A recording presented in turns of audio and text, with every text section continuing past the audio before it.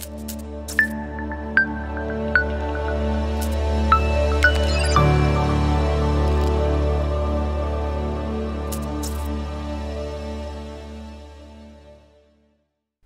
time it's the turn of Microsoft Exchange Hybrid. How does it work and what does it do? And the most important question is, can I do a demo in 30 minutes? Let's find out.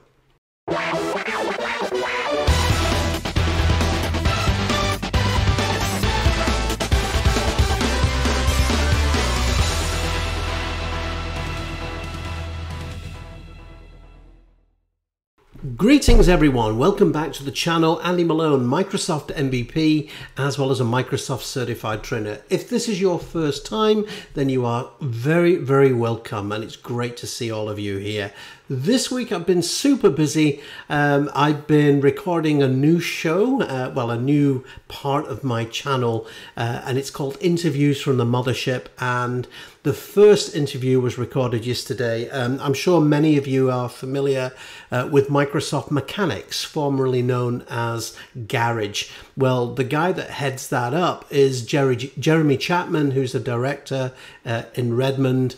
And we had a fantastic conversation about deployment, about where he thinks that Microsoft 365 is going. So check out that. I'm going to post that in a couple of weeks' time. So watch out for that, interviews from the mothership. Okay, now today I thought we would take a look at Exchange Hybrid, and this is a topic that lots of people have been asking for. So we're going to talk about exactly what it is, how it works, and more importantly, what it can do for you. Now, what I've done is I've got a little presentation just to kind of run you through kind of the architecture, how it thinks, and what it does, and then I've got a nice demo at the end. Okay, now if you've not subscribed to the channel, then we love subscribers, so hit that subscribe button, ring the bell, and you won't miss out on the good stuff in the future. And as always, please go ahead, if you enjoy the channel, enjoy the session, bump that like button. It really does make a difference to the channel. All right. So without any further ado, I think it's about time we got our hands dirty on Exchange Hybrid. Let's take a look. In this session then, what we're going to do is we're going to talk about an introduction to hybrid. We'll talk about the hybrid architecture, the configuration wizard itself, talking briefly about a remote mailbox move, although I'll cover that in a future session. And I just want to kind of talk a little bit about troubleshooting as well. So essentially, a hybrid deployment is this. It's essentially where you have an on-premises Exchange environment, so whether it be 2013, 16, 19, whatever. And you've got an Exchange online environment courtesy of Microsoft 365. So essentially, you'll remember that when we connect technologies like Azure AD Connect, which is actually a prerequisite for this, and you'll see that in the demo. So you need to have your domain name, so a verifiable domain name. You also need to have Azure AD Connect deployed. So you then need to make a connection between your on-premises and essentially Exchange Online. And the difference between a migration is when you do a migration, you basically have a server on premises and you have Exchange in the cloud. And essentially you're copying everything across to the cloud and then essentially disconnecting your old Exchange server. So you're not using it anymore. Whereas with a hybrid deployment, perhaps you've got so many users or you've got a very large infrastructure that you can't do that. All right, so you need to have that continuous connectivity for a period of time to give you a chance to move your users across. And some of the real major benefits, by the way, of hybrid include the fact that with a mailbox migration, you have to, or your users would need to log on to their brand new mailboxes, put their credentials in, a little bit of configuration. Some users might not like that. Whereas with a hybrid server, you can see here in the slide that essentially Exchange on premises sees Exchange online just as another server on the same network, and that's really key here. All right. So essentially, it's essentially a single organization. So it's this virtual organization that we have. Now, when you run the hybrid configuration wizard, and you can run this from either on-premises or within Exchange Online, essentially it says, okay, this is where I currently am, this is where I want to get to, and this is what I need to do in order to get there. All right. And essentially it involves the use of an additional server, perhaps, not necessarily, but at the moment you have a server on premises that takes a role called the CAS server. All right. Client Access Server, and it's this server that allows your users to connect to things like Outlook Web Access. You know that. So your users can check in their Outlook Web Access. So what the CAS web server does, the additional server, and by the way, you don't need a license for it. The license comes free. You deploy this additional server on your network, and it essentially acts as a router on your network. All right. So when mail comes in, it can quickly determine where that mail is. Is that mail online in Exchange Online, or is it on premises? And that essentially is what hybrid is really all about here. All right. So with that in mind, and this just gives you the the 5 detailed steps, and there's loads of documentation on this. So essentially coexistence. What do we mean by coexistence? Well, when you deploy Azure AD Connect, this provides just simple coexistence. So in the terms of Exchange, if you've got, let's say, students on premises, or let's say you've got students in the cloud in, let's say, Microsoft 365, and you've got teachers on premises with their mailboxes in Exchange, then one of the benefits of Azure AD Connect is it gives you this unified global address list. So both parties can see everybody. And that's great. But look at the differences with hybrid.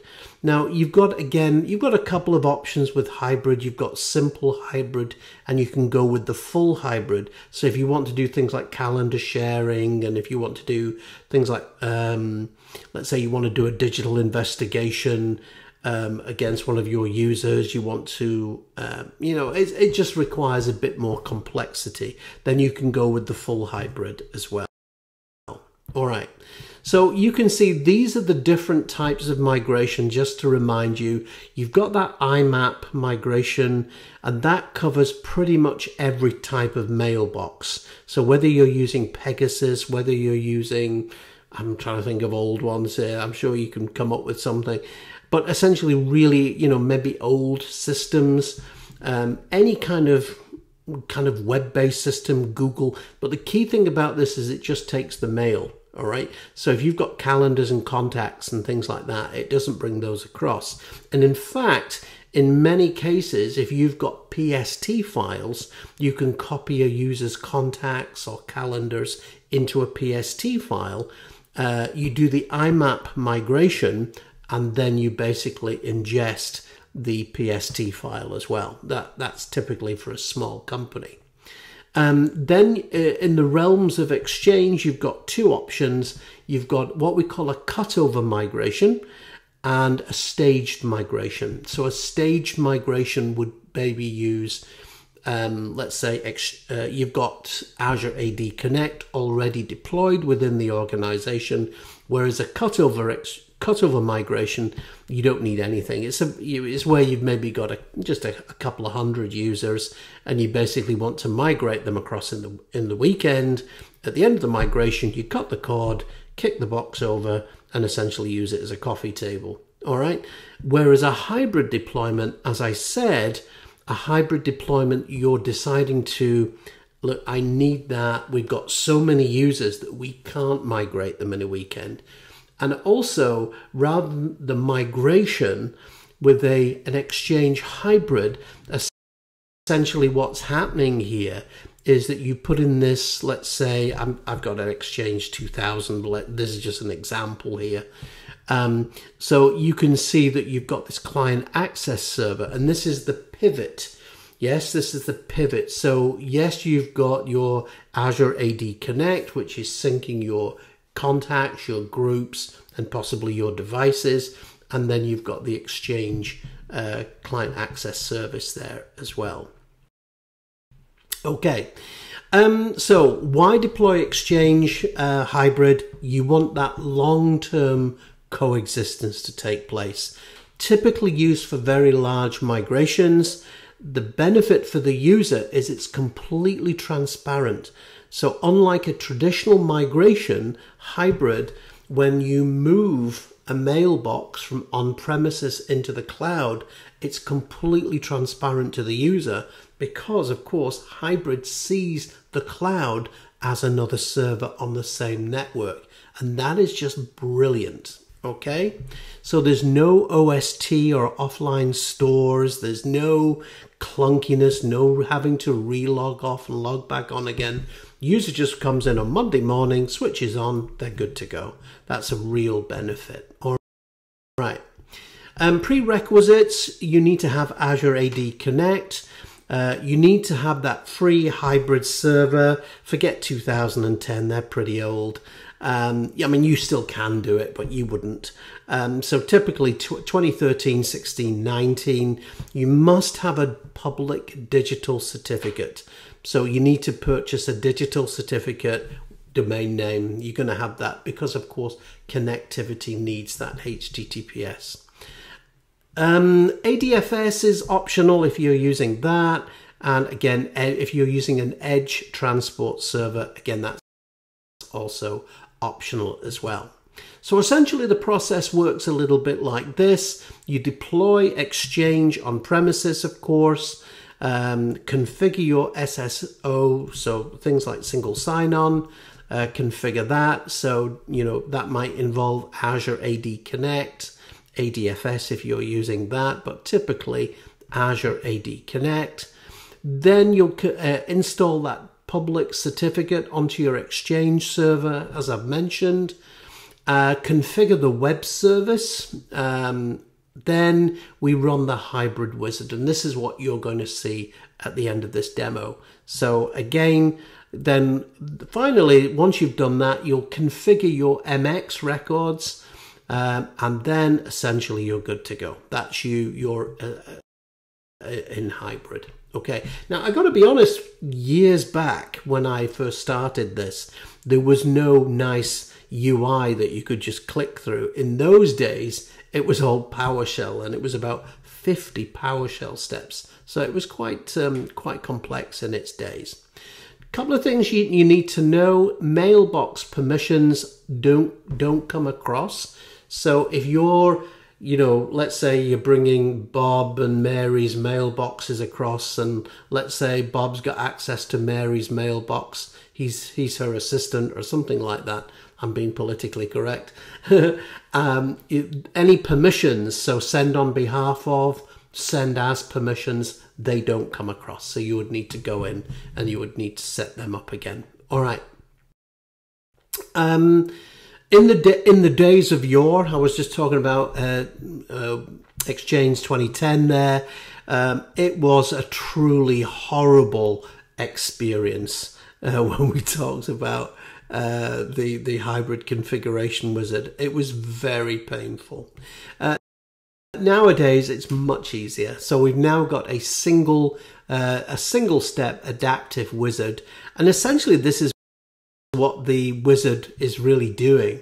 When you run the wizard, it basically says, this is where I want to get. This is where I currently am, and this is what I need to do in order to get to that state. All right. And then off it goes, configures that, and then essentially at the end of the day, we're then in hybrid. Just for your own kind of benefit, your own knowledge, this is what it's doing underneath. Okay, So you can see here, get dash hybrid configuration, and it basically it's determining where we are. So what have we currently got? All right.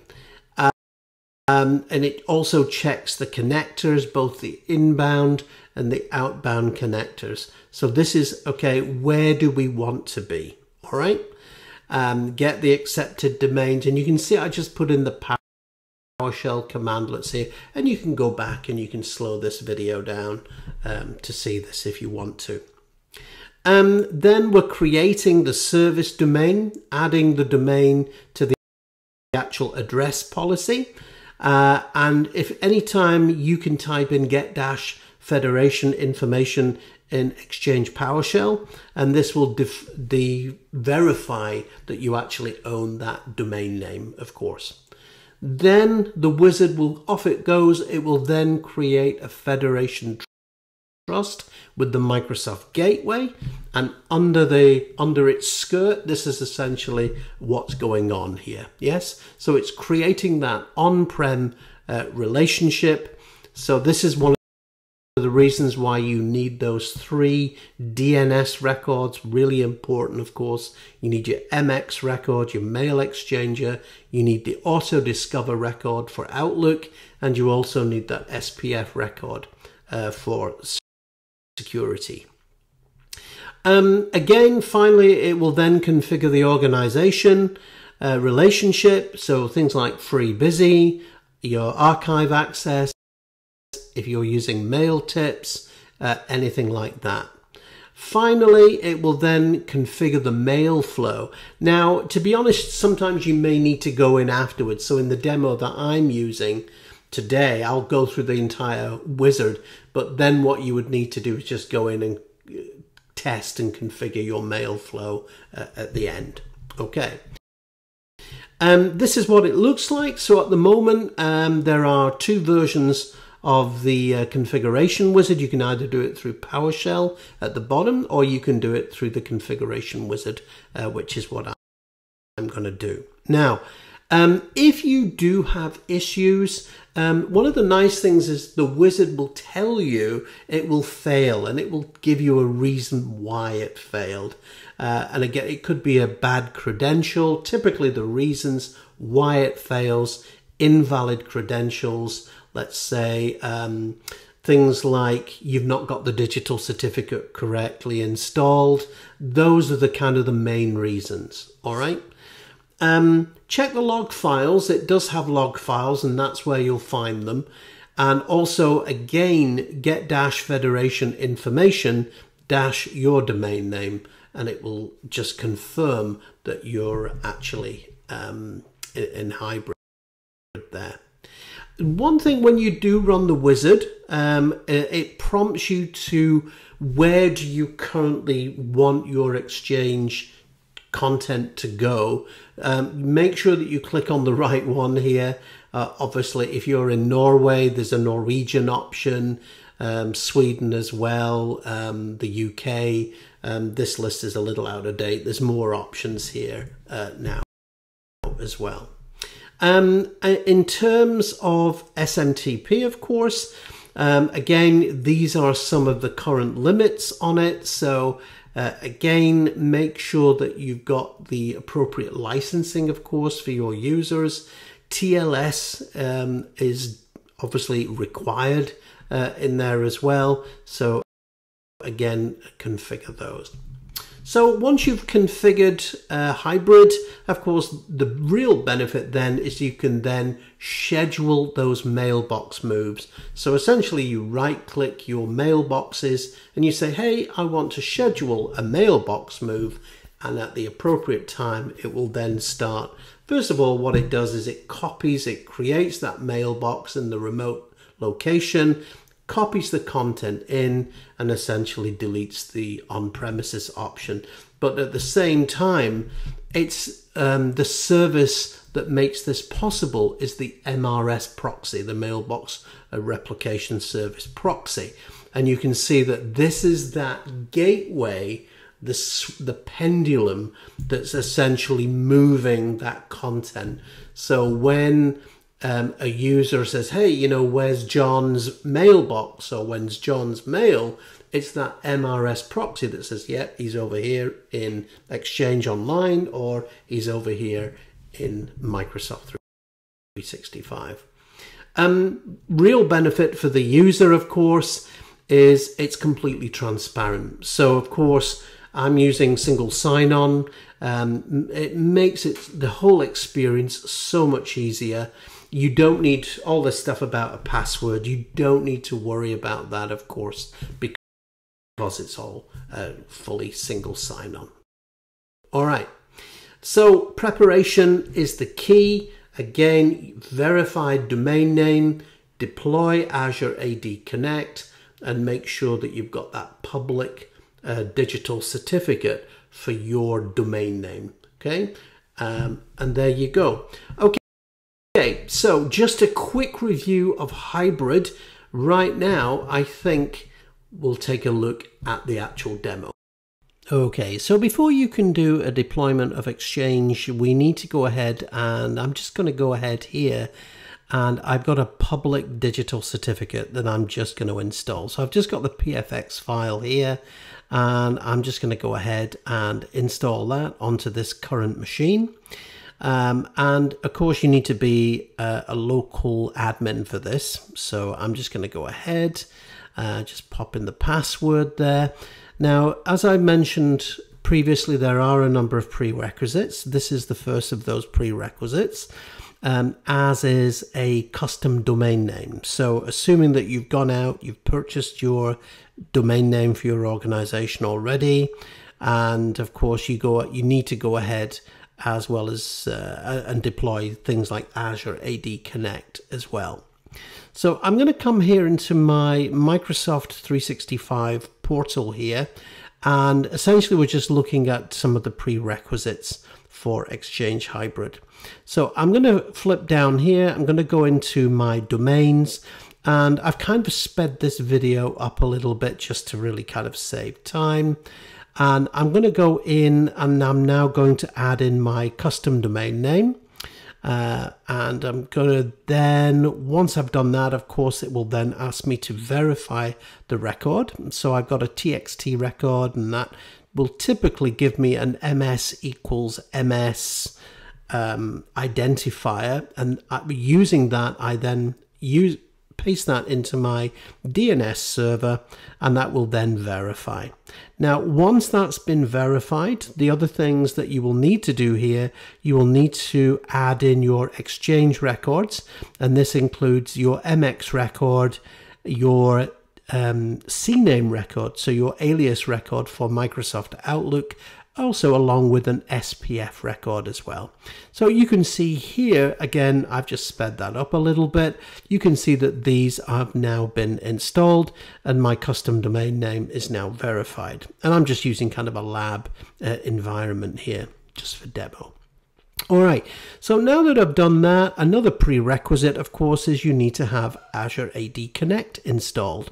So here I'm going to just open up the Azure AD Connect wizard. Again, I'm just going to very quickly flip through this. So I'm just going to go in through my Express settings this time. The only additional thing you might want to do, in fact you will want to do, is click on the SSO single sign-on option. So I'm just logging in with my credentials here. So this is, of course, what you're doing is you're creating that connector between the two organizations, so between your on-premises organization and the cloud. You need to click onto that. So next it will ask me to put in my on-premises. So this is my ADatum organization here, so I'm just pasting that in, and I'm going to click next. And it's then saying, okay, you can see that it's verified my Go Deploy Labs lab DNS record there, and I'm just going to accept that, and I'm going to move on. Now, just to say, I'm using, you can see it's using a password synchronization option, but definitely make sure that you check this checkbox. This is the Exchange hybrid deployment. Now, even if you're not ready for that deployment, it's just a good idea to go ahead and click it anyway. So now that you've done that, there is of course couple of other little things that you need to do. And again, not every document or every book actually makes this correct. What I would probably do is go in and make sure that you've enabled the recycle bin just in Active Directory on your on-premises server. So here I'm just going to go into Active Directory. I'm going to go into the local admin center here, and I'm just going to go ahead and enable that recycle bin. Now, you need Windows Server 2008 and above. So make sure that that's enabled. The reason for that is because if you delete objects in the cloud, or if you delete objects on premises, it deletes them in the cloud. And of course, if you try and restore them in the cloud, there's no recycle bin on premises. So you have an orphaned object. So make sure that you go ahead and enable that. So those, ladies and gentlemen, are the prerequisites, okay? So you can see that the domains are in, the connectors are in, it's now syncing. So if I just go into my active users here, and you can see at the moment I've just got on-premises, in cloud accounts, but I've just refreshed. You can see that on-premises directory synchronization connector, and you can now see that some of those user accounts are coming in. So if I just refresh this page, in a moment you'll just see that, okay, there you go. So you can now see those on-premises users have now synced into 365. The one thing I would say, of course, is they don't come in licensed. So make sure that you go ahead and you license that. Now, next thing that we want to do is we're now ready to obviously deploy. So I'm going to click into other features in my Exchange server, and I'm going to click on those, or on that hybrid settings. And what this does, it will run the hybrid configuration wizard.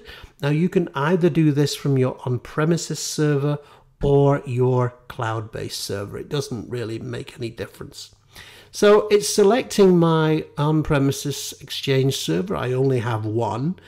And for the purpose of this demo, I'm just choosing Exchange Worldwide. And you can see it's already picked up my credentials. So that's great. And all I need to do now is put in my account details for Microsoft 365. So I'm just pasting in my username and my password here.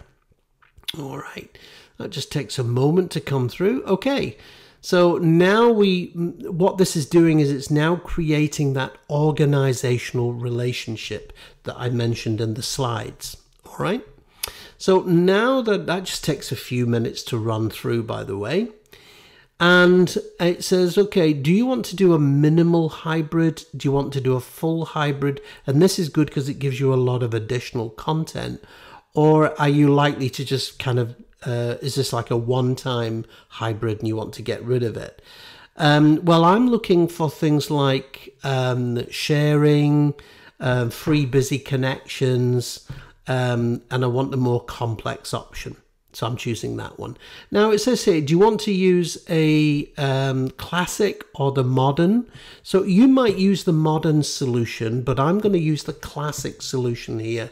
And the reason is it requires me to enter more content. And it's so that you can actually see what's happening. So it now prompts me for my Exchange admin credentials. So again, I just made a mistake. It's going to ask me for my credentials, my username and my password, and I'm just going to click on that. Okay, so now the configuration comes through and it says I want to configure my client as a mailbox and client access server. And it says, okay, what's your receive connector? So where's it coming from? Again, for this demo, I'm only using one server, but you might have multiple ones here. Likewise, I'm also clicking on my send connector here, and I'm clicking on next, and it will now prompt me for that Exchange transport certificate. Okay, now just be careful with this, because when you click on the drop down arrow, it does offer a couple of internal certificates, but the one that we actually need is the top one here, which is our external one that we purchased. Okay, so we need that for the mail relay. Okay, so I'm going to go ahead and click on next, and everything is looking good so far. Yeah. Okay, so I'm just putting in my organization's fully qualified domain name. So that looks good. And now what's happening is a whole bunch of PowerShell is actually running. And you can see there, it's actually running those PowerShell commands. And again, for the purpose of this demo, I've shortened this because this does take a little bit of time. So you kind of need to be patient here. So once that has finished, it should hopefully work. Now look at the message there. It said configuring MRS proxy settings. Did you see that?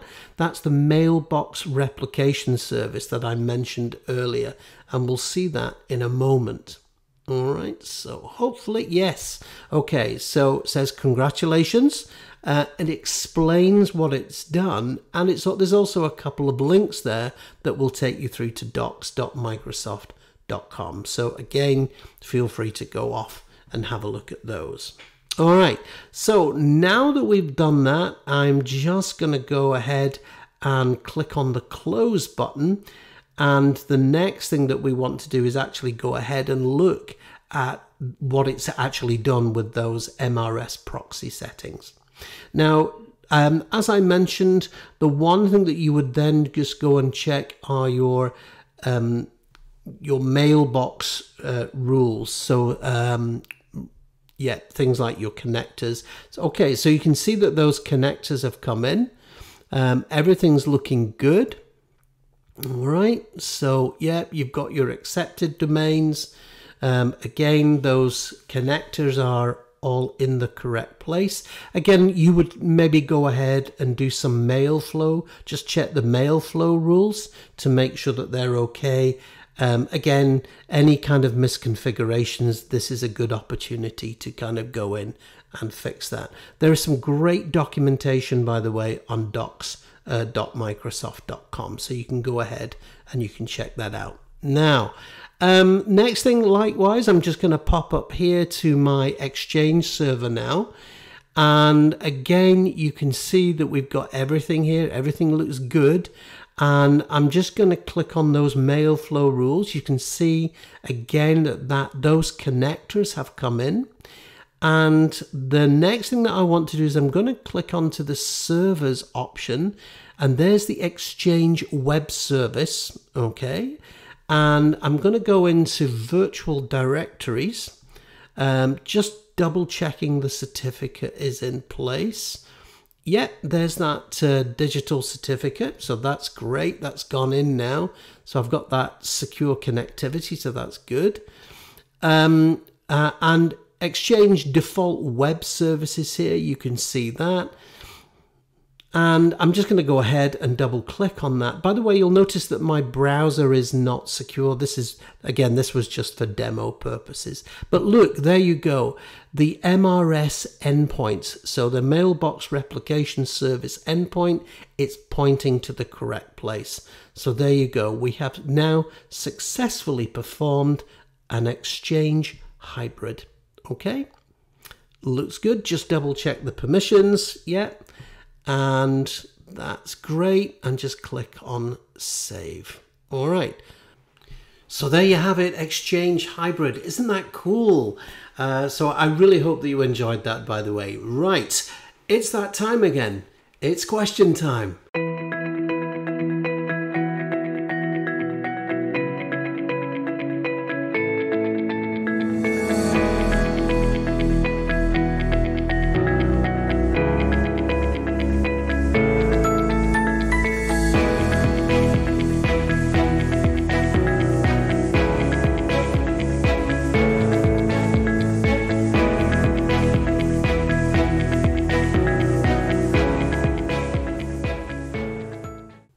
Okay, so this week's question time. Have you ever posted a video and then later on wished that you hadn't? Well, for me, it was my BitLocker video.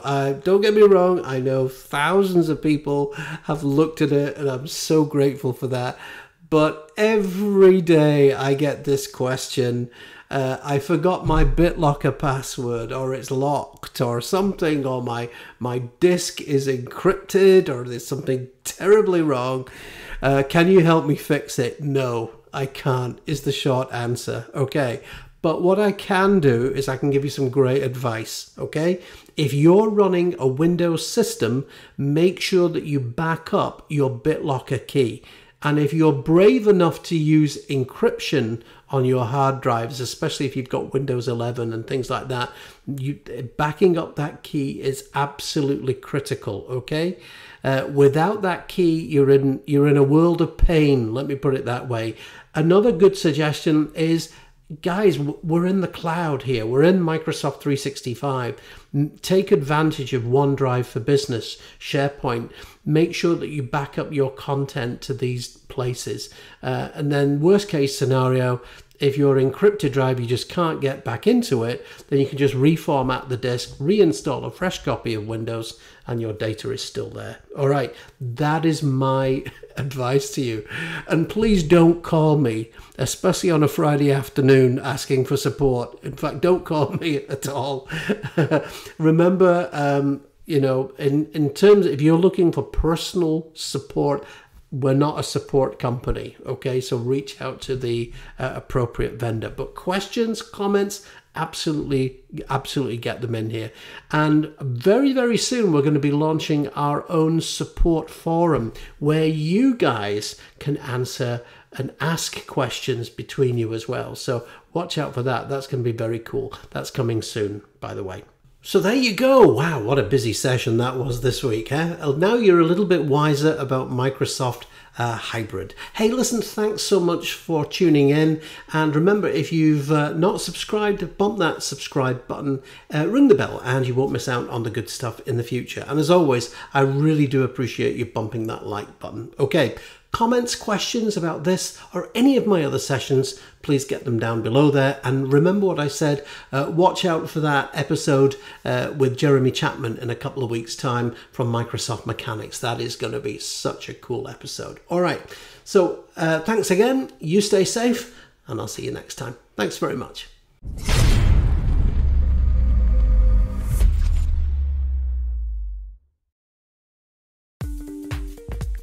Hey, thanks so much for dropping by today.